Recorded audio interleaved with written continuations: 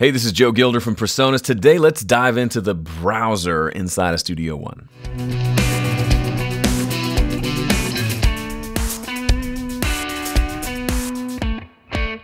All right, in the last video, I kind of spilled the beans on the browser a little bit just because I'm excited. It's a really cool feature.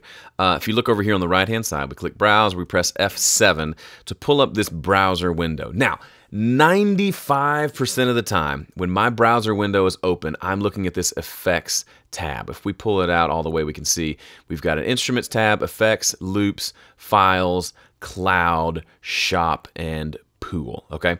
The Pool I use occasionally, Files I use occasionally, Instruments sometimes because I'm mostly not a MIDI guy, Effects is my home base. Now, one thing people talk about is how the fonts are fairly small. That's true, but I've actually found this allows me to see a lot of most of my plugins, if not all of them actually, in one view without having to do a bunch of scrolling. Now, I admittedly don't have a lot of third-party plugins in here, but it does organize them by manufacturer. You can change that. So I've got all my PreSonus plugins, which I use the most, and then a few extras here that I can always expand.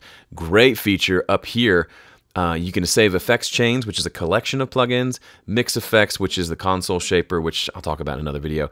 But the favorites section is super handy. These are kind of the plugins I find myself reaching for a lot. And I don't really reach for the analog delay too much. I could always remove that by unfavoriting it.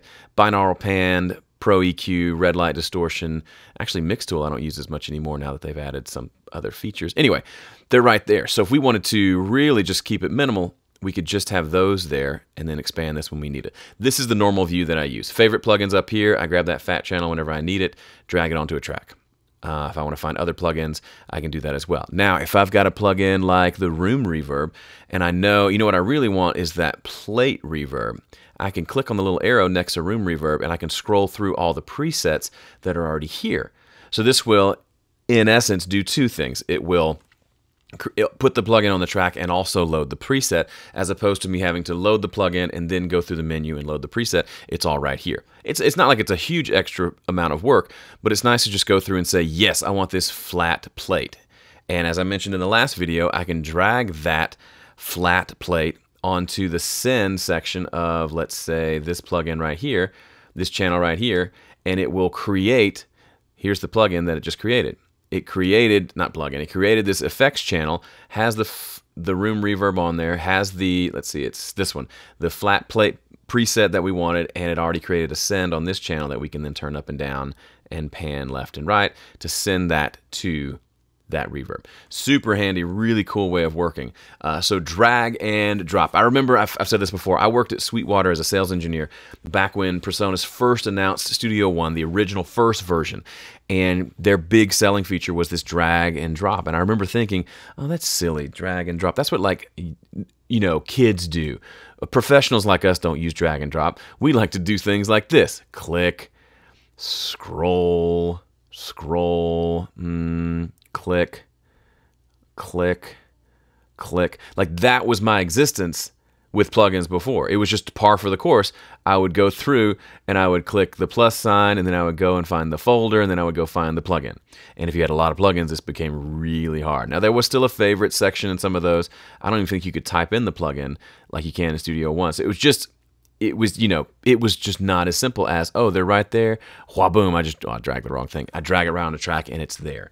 Other great thing is if it's an instrument, I don't have to create an instrument track first. I can say, I want Impact, which is our drum programmer, with this setting, this preset. I'm just going to drag it to an empty section in the mixer or in the arrange window, and look, 2 seconds later, boom, it created a track, it pulled up the preset, and it blew out our eardrums because it's really loud. That's how quickly you can do things like that. Super, super cool. So whether you're doing instruments or effects, the process is pretty similar. Find what you want, drag it into the section. Now, you can do things like click on this little sucker right here, which will give you some icons for the plugins if you'd like to see them more visually. It's cool. It looks neat. I don't like it as much because it means I have to scroll more to find what I'm looking for, and I'm just used to knowing I want Pro EQ. It's in alphabetical order. It's right there under P. Or I want it up here because I've got it set up as one of my favorites. Okay, a couple other sections to the browser that you should know and probably mess around with. A lot of this is in the manual. The pool, this is just where all the files are for this particular session. that's really all I have to tell you about that. Files is where you can do things like go search your hard drive for a particular file that you want to bring into the session. It's where you can do things like right-click on a couple of files and convert them from mono to stereo. If it's two, like a left and a right file, inside this section here, you can convert it to a single stereo file before importing into Studio One. I've done a video on that. You can check that out. Also, this is where you could export your tracks. Now, Studio One, you may have seen this already. Up in the top left-hand side under the song menu, we can use export stems. And it will say, I'm going to basically bounce out each channel as a stem that you can then send off to be mixed. And that's great and well and good, especially if you have plugins that you need to render or if it's instruments and things like that. But if you have a bunch of audio tracks, you can actually use the range tool, come in and just select everything. And then watch this, click and drag it over here, and I can drop these into any folder that I want. And it'll just drop a WAV file for each one of those. If I press Command, you can see it switches between just render the WAV file or render the WAV file with rendered effects. And if I let go, it's going to start rendering those individual WAV files and sticking them into that folder. That's a feature that not many people know about, and it is super handy. So if I'm about to mix something or send this off to be mixed or send it off for someone to track some drums to my tracks, and I just want to give them multi-tracks, this is actually, to me, a faster way than going through the whole export stems process, because it just goes bam right there.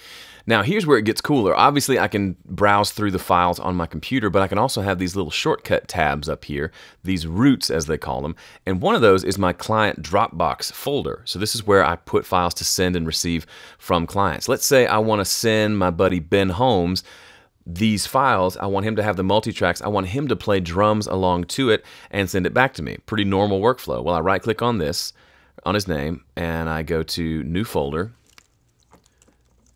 Drums for Ben. Okay, creates a new folder that's created in my Dropbox. Now I come over here, I select all of these like I did with the range tool, click on it, drag it into Drums for Ben. Let's render it with the rendered effects because I've got some cool EQs on there or something. Boom. It's going to start to export those. Then I can just go ahead while that's exporting. I can come over to Finder. I can open up my client Dropbox folder, which is right here. I can go find the Ben Holmes folder. Oh, look, Drums for Ben. It's throwing WAV files in there. As you can see, it's still working.